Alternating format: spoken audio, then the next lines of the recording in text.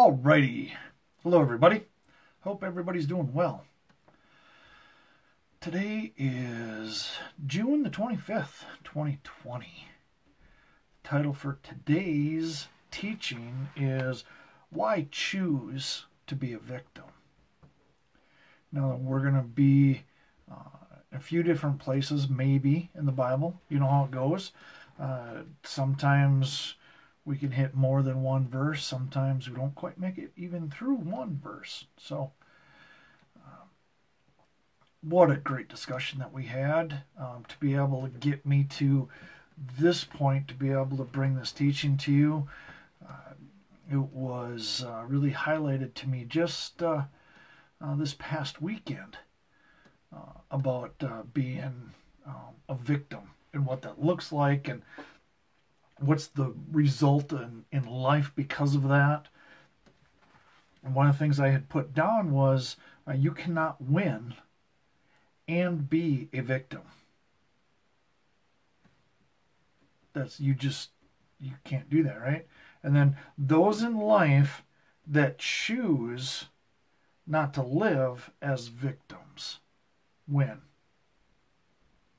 And then these people that choose to win, right? They don't choose to be a victim, so they win. Those people are the ones who victims really hate the most. Right? So if you pick life, right? If you pick not to be a victim, if I'm living in that world of victimhood, if I'm living in that world of it's your fault, and now I had something going on in my life and it was your fault that it was bad, even if it wasn't, right? I'm going to have a much harder time in life. One of the definitions, my own personal definition of how we as a society are using the word victim is a negative outcome for me, for them. So if I have, or what I perceive to have is a negative outcome, well, then I'm the victim. I can rightfully act as a victim. My question, right? The title of this one is why choose? Why choose to be a victim? And you could say, that's those are like fighting words. You're going to stand up and you're going to really oppose the other person and you're going to come out and win. And so, somebody who, the weaker one is the one that's going to lose, and so they're going to be a victim. That's not what I'm talking about. That's not why would you choose to be a victim, because you can have a situation happen and you can come out on the short end of that. That doesn't mean you're a victim. Okay? If we get into this, we'll just see where this all goes. Okay? The first verses that we're going to go into is in 1 John chapter 5. Towards the end of the Bible. Just a few pages, if that. So it's like the number 1 and then John, 1 John. And then there's a second, there's a third, right? So 1 John chapter 5, verses 4 and 5. It says, "For whatever is born of God overcomes the world." If we just stop right there. You can't win and be a victim. You can say, well, sure, I can be a victim, but I won't let that stop me from winning. I think we have a different definition then. Because the victim is a loser. You just had some situations that happened and you were able to get beyond them and still be victorious. This verse is, whatever is born of God overcomes the world. So now if you have overcome the world, there is no victimhood that you can claim. All right, let's go on. And this is the victory that has overcome the world, our faith.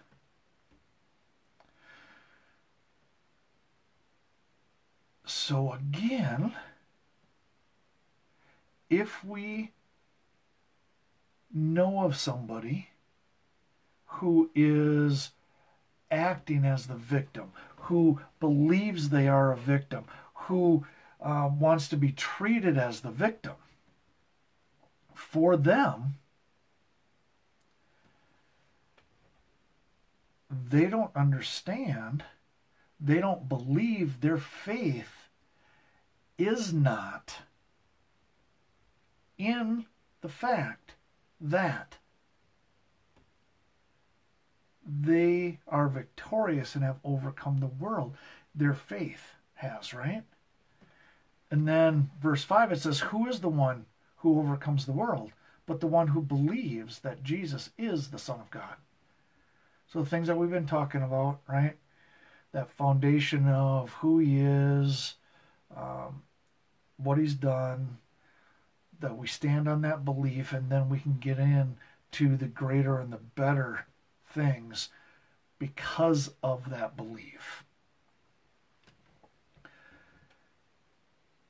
So why choose to be a victim? You can say, well, Todd, I was walking down the street and I got beat up. I was the victim of an assault.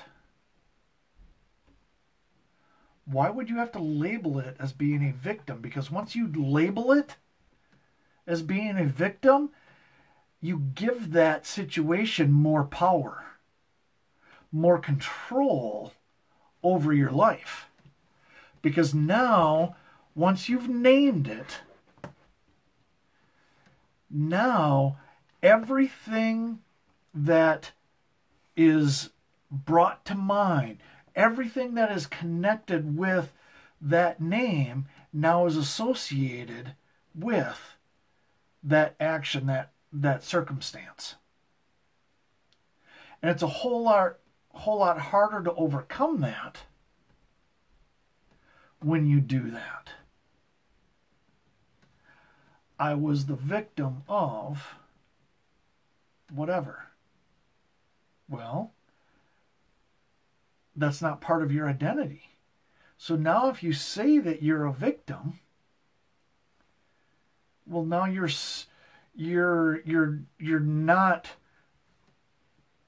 not agreeing with who God says you are. Now it's up to you to be able to get past that. You say, well, I already know who I am because of what God says about me, but I'm also a victim because all these bad things happen to me. So that makes me a victim of this kind of abuse, of that kind of treatment, of I am a victim. So then I would say, all right, let's pause for a minute and how about you look at why you are fighting so hard to hold on to that identity of being a victim. You say, well, if I'm a victim, that means that I am no longer responsible for whatever happens as a result of that. And there's some logical thinking with that. This bad thing happened to me, and I'm a victim, and because of that, I've done this same bad thing, and it's because I was a victim with this. So then that almost justifies, you sometimes you can justify this. And really, if you really want to get past, right? You could say, I was a victim of whatever and something horrible. And in some treatments, what they'll do is they'll say, no, you need to start thinking, you need to start believing that you're not a victim, but you're a survivor. You're a survivor of whatever. Okay, you're heading in the right direction. But again, you're labeling that situation, that thing that happened. And once you name it, you give it more authority, more power in your life. It takes away a huge potential of taking away from your identity in who God says you are. Because God doesn't say that you're a victim. He doesn't say that you're a survivor from that standpoint of, I've barely made it. I've just survived. I'm not thriving, but I'm surviving. Okay, it's not what he says. He says that it gives you an abundant life. And that's where peace and love and joy, all this good stuff happens.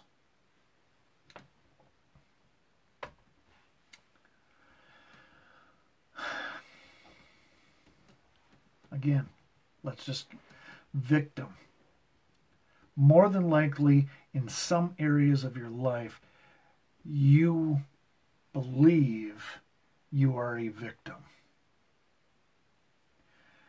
If we look at 1 Corinthians 15, verses 56 and 57, it says, the sting of death is sin, and the power of sin is the law. Okay? But thanks be to God who gives us the victory through our Lord Jesus Christ. So again, now we have this victory. You cannot have victory and be a victim. You don't have a negative outcome if you're a victor. A victor means you've won. Right? In baseball, I could say, oh, my team was the right? We lost. We were the victim of a better pitching. Right? We were the victim of a better team. Again, it's a negative, right? The negative outcome is attached to being a victim. And it says, no, we're given. We are given. Here you go. You are given victory for those who are in Christ. So if you're living this, right, so you could say, all right, I kind of am starting to get this. If I take on the identity of being a victim, then I'm actually looking for success. I'm looking for improvement in my life by the way of somebody else. I need to have this person tell me that what they did was wrong. I need that person to do something in my life. And you hear how close that is to what Christ has done for us? Right? I'm holding you accountable for something that you did against me. And now I'm the victim of you. So now I'm waiting for you to repent, for you to come to me and ask for forgiveness, which I probably won't give you. I'm waiting for because I'm a victim. Well, you'll never get out of that. Some people can be a victim and then work their way out of it. Other people, that becomes their identity. And then you never can get out of that because that's part of who you are. And if you get out of who you are, well, then you won't know who you are. And so you stay there. It's just really messed up. And it's just not a way to live because you're so much better than that. You're so much more than that. You are not defined by the things that have happened to you or the things that have happened by you.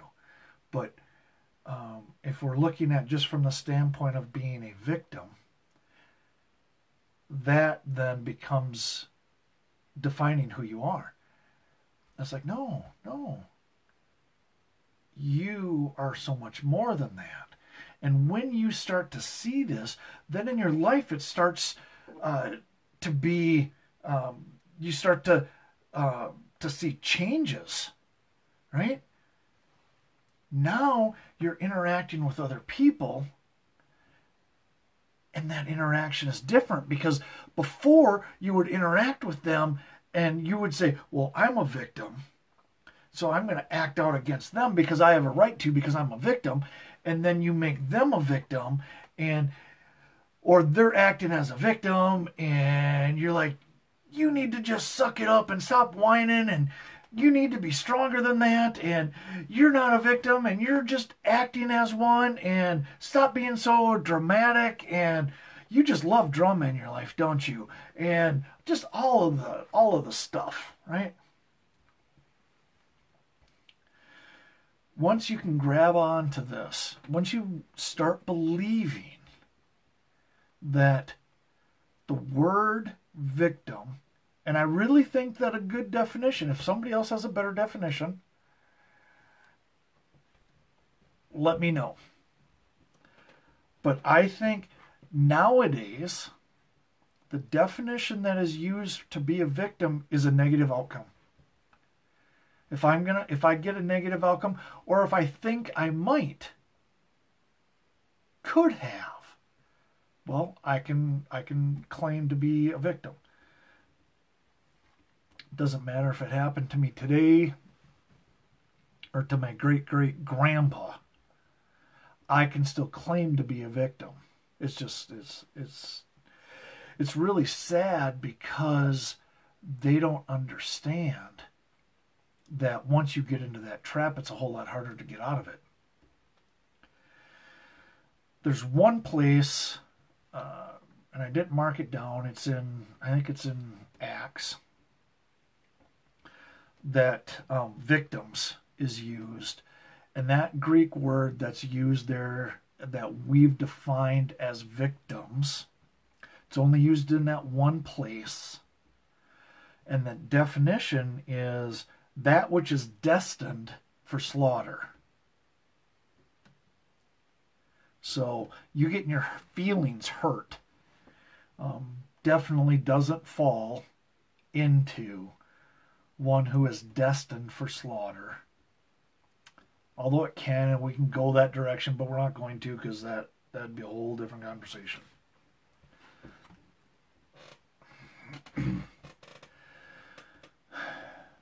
That which is destined for slaughter. So now, when you don't see yourself as a victim anymore, now you can start interacting with other people in a different way. They can be doing something bad to somebody else. They can be doing something bad to you. And instead of lashing out like a cornered dog or one that's been beat or whatever, right, eventually, more than likely, they're going to attack. Instead of having that response, here's something, Acts 7, Stephen, I've heard him called both. I'm not sure. To me, it really doesn't matter. He So in the book of Acts, one of the ways that they punished people is they threw rocks at them until they died. Crowd would gather around, the sentence would be pronounced, and the rock throwing would be started. And so this is happening to Stephen, to Stephen. And he's getting hit by these rocks. And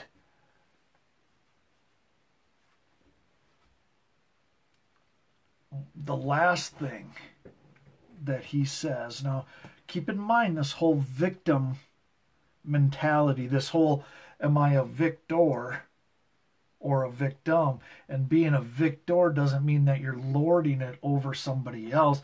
It doesn't mean that you won and they lost. We have victory, and it's not because we've battled anybody or anything. It's our belief that Christ did what needed to be done, took the consequences, took the punishment for the sin, for our shortcomings. He took that punishment for our wrongdoing. He took that. And because of that, now we get to have victory. We no longer need to look at ourselves as victims of whatever. And so Stephen, we'll say Stephen, he has this understanding. And so he's been pronounced guilty, and they're stoning him, right? They're throwing rocks at him. And the last thing that he says, right, it's in Acts 7, verse 60. It says, and then falling on his knees, he cried out with a loud voice, Lord, do not hold this sin against them. Having said this, he fell asleep. Okay, because once you become a born-again believer, you're living your eternal life. So that death that we would define as death, the Bible defines it. They name it as falling asleep instead of death. Again, another subject for another time, we'll say. That is somebody who doesn't live with this victim mentality. He is living in this righteous, in this victorious, believing, this victorious mentality. And it's not, hey man, I'm just saying, take me a long time to grow this much hair on my face, but it is what it is.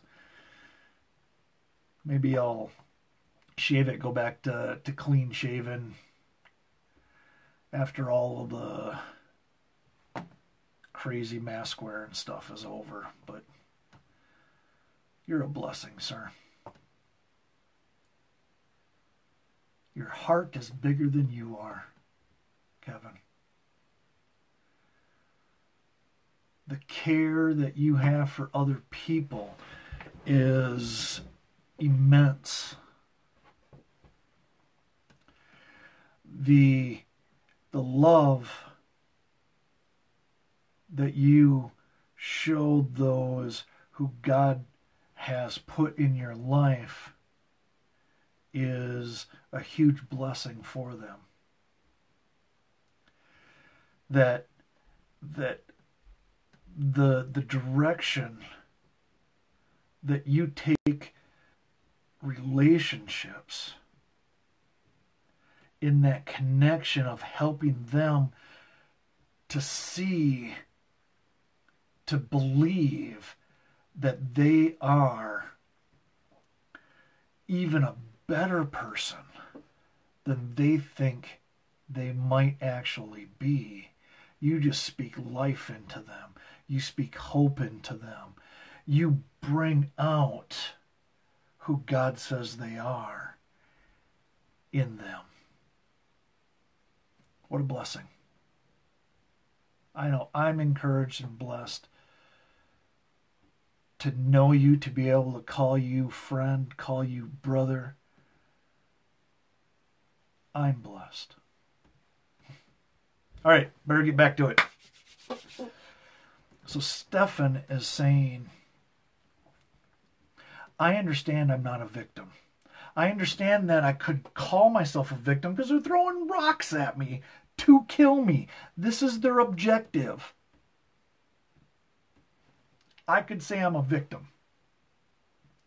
And yet, he says, not going there. I'm not going to give that word, I'm not going to give that name any power or authority in my life. Is this happening to me? Absolutely. I'm not burying my head in the sand. I'm not denying that this is happening. I understand that it's happening. But, Lord, do not hold this sin against them. Man, super powerful. And that's where you can get when you don't look at your life as yourself as being the victim of something or someone. All it is something that happened. That's it. It's something that happened. Once you label it, now you've given it power and authority, and you have put so much more into that thing that happened, that situation, whether it's good or bad. You've changed it now, because now once you name it as something, that name is powerful. Now everything that's connected with that now has become connected with that situation. And that's why if you want to connect anything, if you want to name anything in your life, you say, I'm victorious.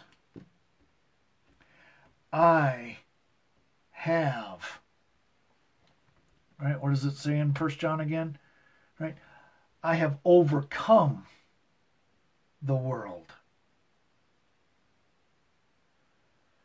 If you want to have any words, any names that are connected, think about what does it mean to overcome.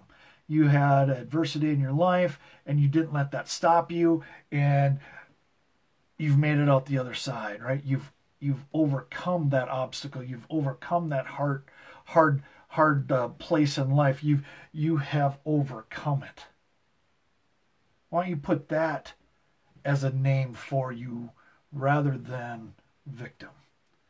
I am a victorious person. I have victory, right? Instead of anything else.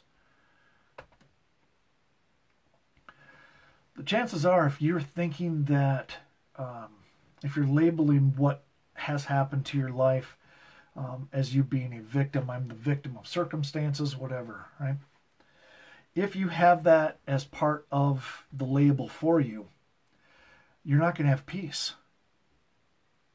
There isn't, I don't know how you can live as a victim and still feel you have any peace. There isn't, because the two are opposite. So if you look at John, so now the first verses that we talked about were 1 John. Now this is just John. So if you go into the New Testament, it's going to start out with Matthew, then Mark, Luke, John. Okay?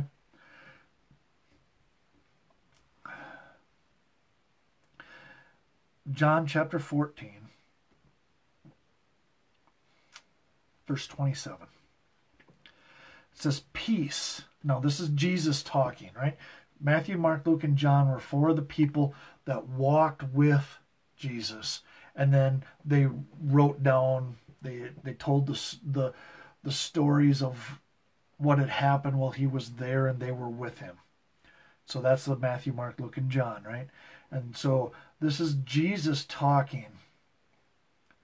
And it says, peace I leave you. Peace I leave with you. That helps a little bit, right? So peace I leave with you. My peace I give to you. My peace. So he had some peace. He said, my peace. Because he wasn't a victim. You'd say, well, yeah, you could say he was a victim. Look at all the stuff that the Bible says he went through. Well, sure, you could. But he's not a victim. Okay? And he said, my peace I give to you. Not as the world gives do I give to you. Do not let your heart be troubled, nor let it be fearful. So there's two keys. Are you troubled? Well, more than likely you're thinking you're a victim some way, especially if you use the definition of a negative outcome. Then you're looking at yourself as a victim. Okay? Do not let your heart be troubled. If your heart is troubled, you don't have peace. Do not let it be fearful. So now if you have fear, your heart's troubled, you're feeling like you are a victim in something or in several things. And it doesn't mean that you have to battle them back. All that it means is believe that Jesus did what he says he's done. He is who he is. Those two things will help. Because once you understand that more, well, then that helps you to understand who you are. Because as a born-again believer, you are one with him. That's it. You are in Christ. He is in you. You're like, well, I don't get what that means. I did a teaching on it, so boy, I have no idea at some point. So you can go on and look.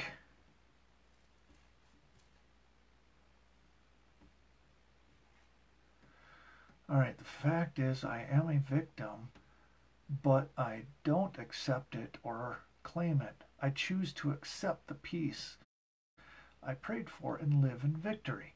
See, so you had something happen to you. But a victim is not somebody that's in victory. You just choose victory. You live in victory. You accept this peace. You get to live in victory even though horrible things have happened. Bad things have happened. Negative things have happened. However you want to put it. Stuff happened. That's what it was. And you got the short end of the stick. Could be defined as victim. The world defines it as victim. God says you are not a victim because you're mine. See, there's strength there. There's power there. There's peace there. If you walk as a victim, you're never going to have peace. You're never going to feel empowered, because even if you try to take back what this person stole from you because you're a victim of them, that's still you doing it, and then you're going to be a victim of whatever else. Hey, Mark, glad you could join. So, living as a definition of your identity as a victim is not what God says who you are. So when we can get that and say, all right, this bad thing happened to me. I used to look at it as me being the victim of whatever. But now I just see it as a situation. It's just something that it's something that happened. It was a bad thing that happened. It was whatever. I'm not going to label it as that thing came into my life and it was unwanted and it turned me into a victim, and then I had to battle myself back to no longer being a victim. No. Because if that's the case, you're going to be a victim again. Because it was by your strength then that you were able to get back. Victim, personally, I've had all sorts of stuff happen in my life. Not a victim. I choose, like Kevin had said, I choose to live in victory. I say, all right, who does God say I am? Does God ever say that I'm a victim? Nope. Well, then how can I? What right do I have? Right? Once I do, I lose that peace. And now I don't have peace and my heart is troubled. Right? I am fearful. Maybe of that situation happening again, maybe of somebody else doing something, it can really snowball because now you've lost control over at least one aspect of your life. So now I'm a victim of whatever. No, he says that you're not. I want to get to some other verses here and then we'll wrap up because we'll see what we got. There's so much, and we'll see. So John 14:27, peace I leave with you, my peace I give to you. Not as the world gives do I give to you. Do not let your heart be troubled, nor let it be fearful. That's the life. If you're looking to stop being fearful, if you're looking because you feel troubled, that's just part of your life. Here's the way, not a way, the way to get rid of that in your life. Reject completely, wholeheartedly, 100% reject that you're a victim. And accept and receive that you have overcome, that you are victorious, that, what was another thing?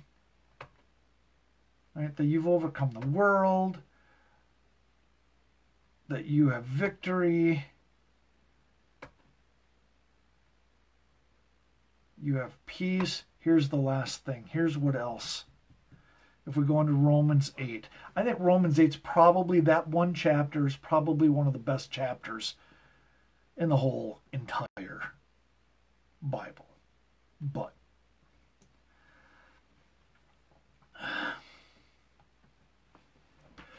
there's a big chunk, but let's just start. So Romans 8, let's go to right at the end of the chapter. Let's go to verse 35. It says, who will separate us from the love of Christ? And now think about, is this thinking, what kind of thinking do you have when you have this stuff going on? Is it a victory or is it a victim? Which one do you choose, right? Why choose to be a victim when you can be a victor, right? It says, will tribulation? If you have tribulation, you get to pick. Do you consider yourself a victim? How about distress? Very easy. If I have distress in my life, I could easily say that I'm the victim. How about persecution? Easy again, I can say I'm a victim. He's like, no, don't go there, right?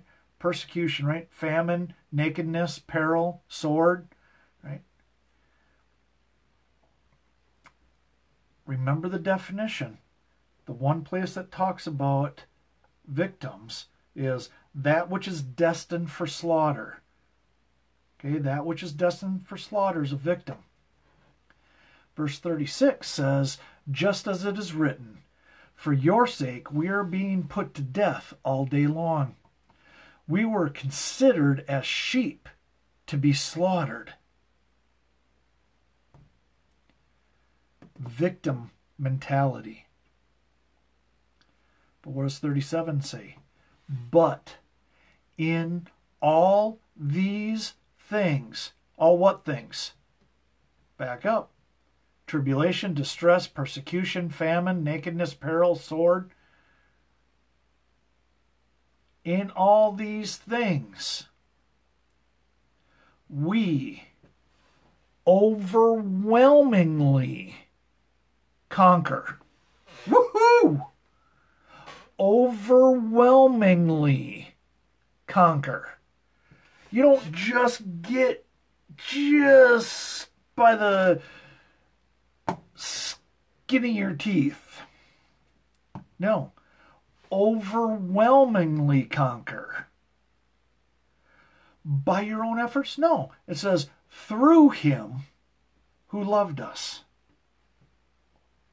That's how we overwhelmingly conquer. So now if you want to name something, if you want to have a name attached to you, would you rather see yourself as a victim or somebody who has overwhelmingly conquered? That's what it says. Through him, so through Christ, right, who loved us. And I think you could go with God the Father, right? John 3:16. For he so loved the world that. Okay. Oh, so good. But in all these things, what things?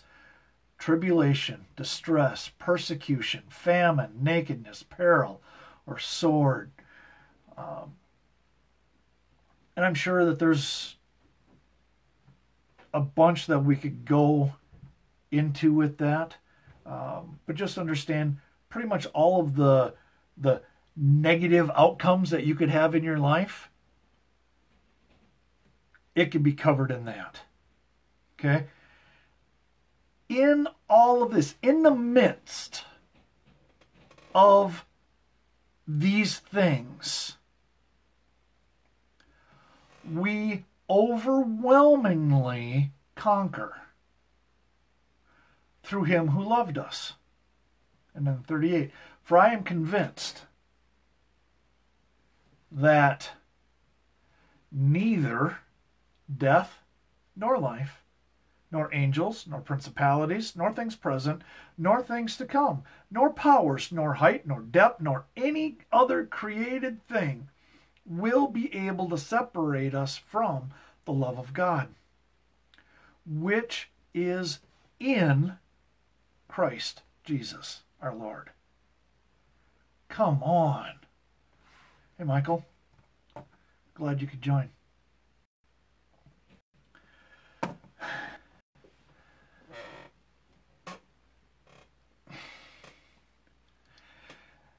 It says the stuff you're going through that you understand without a shadow of a doubt makes you a victim. Without a doubt. You have, according to the world, you have the right to claim that name as victim. But in doing so, you bring with it all of those things that are attached to that name. And he says, if you don't look at those things as making you a victim, if you look at those things as just situations, as just something, I'm not going to put a name to it, it's just, it is what it is. If you do that, what that does for you is it brings you into verse 37 that says, but in all these things, right? So you have all these things. We overwhelmingly conquer through him. And then he says, I'm going to take it one step further. And I'm going to say, I'm convinced. You could say, I have faith. I believe. I think this I'm convinced, at least nowadays, has a stronger level of commitment to it than faith or belief. I'm convinced that neither death nor life, nor angels, nor principalities, nor things present, nor things to come, nor power, nor height, nor depth, nor any other created thing will be able to separate us from the love of God. So here is this tie-in for us to be able to say, oh, if I see myself as a victim, then really what I'm doing is I'm rejecting the love that God has for me. Yeah. And I don't want to do that. Why would you ever want to reject the love that somebody has for you? The only reason that you would is because you don't think you're good enough for it. You don't think that you're worthy of it, so then you can reject it. God says, nope, I love you, right? For God so loved mankind that his own response to his love was that he sent his only begotten Son. And that whoever believes in him shall not perish, right? Shall not die, but will have eternal life. That's where we are. Why would you choose to be a victim? Why would you choose to heap all of that negative on you when the thing that happened was probably bad enough? And instead, you get to live in victory. You get to live, right? 1 John says that you've overcome the world. So now you're an overcomer, not a victim, you're an overcomer. 1 Corinthians 15 says that God has given us victory. So now you're victorious as well. Acts 7 tells us that when we understand that, then when people do bad things to us, we're not looking at them as victims. Right? Stephen says, Lord, do not hold this sin against them, as they're killing him by throwing rocks at him. That's an understanding of I'm not a victim that very few people have. Right? Jesus here in the book of John is saying, peace I leave with you. Now, if you don't have peace, maybe Jesus is lying here. Maybe it's a poor interpretation that he didn't really leave his peace with us. Maybe it was only one person that he did that for. Maybe it was only 12 people. Maybe it was only 100 and now his pieces ran out. No, that's all goofy. It is the same as if he was standing right in front of you and he says, my peace I give to you. And understand, I don't give like the world gives. But now you have my peace. So, if you don't have his peace, maybe you're thinking that you're a victim instead of being a victor. And lastly, in Romans, it says that we, during the situation, if we're in it, it says that we overwhelmingly conquer through him who loved us. And then he says, not only that, there's just nothing that's going to take me out of this. And why would you? Really, if you just think about it, I am going to wrap this up. I am. If you're living in peace, and then somebody comes in and tries to make you a victim, now you might react initially that way, but it doesn't mean that you're a victim. What it means is you get hit with something and then you go, oh, woe is me. No, wait a minute, that's not who I am. How goofy is that?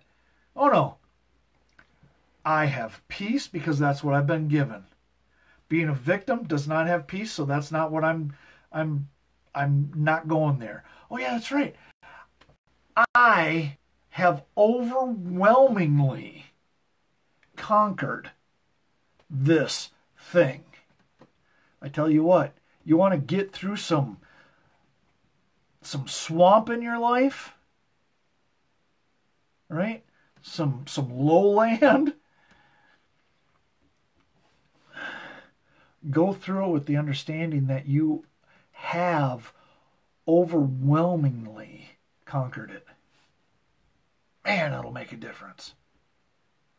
Now when you interact with people, now you can see them better. You can see them more like how God sees them. Because what he's done for you, he's done for them also.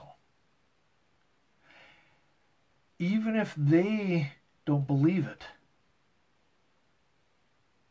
you have the choice to speak that into their life or not. And we can get into that another time too, maybe. Whew. Don't choose to be a victim. Even when something bad happens to you, don't choose to be identified as a victim. Understand that whatever happened was bad, but that doesn't define who you are. Your response to this bad that's happened to you should be based off of who you are, and who you are he says that you're an overwhelmingly conqueror, that you have overcome, that you are victorious, that you live in peace. That's who you are. We could go on for a couple more hours, I'm sure, on this. But we're going to wrap this one up. Hopefully, this has been encouraging for you. Hopefully, you can take this principle and apply it right to your life and be able to live in that peace that you're looking for. Live in that unshakable foundation. So then when somebody comes into your life and is pointing that negative finger at you, you're not shaken. You stand firm because you know who you are. And you don't try to retaliate against them. Why would you ever wish bad on somebody else? I believe there's a verse that says the goodness of God leads somebody to change the way that they're thinking. It's not the strictness of God. It's not the wrath of God that leads somebody to do that. It's the goodness of God. And you're his ambassador. Oh, love you too, Kevin. I got to wrap this thing up. Thanks for tuning in. Hopefully this has been a blessing and an encouragement for you, for everybody. I know you've been a blessing and an encouragement for me. All of you that have been able to watch this as I do it live, as well as those who watch this after the fact. Thank you. It is wonderful that we get to do this, and I'll be here again next week. Same time, Thursdays at 7 o'clock. All right. Bye now.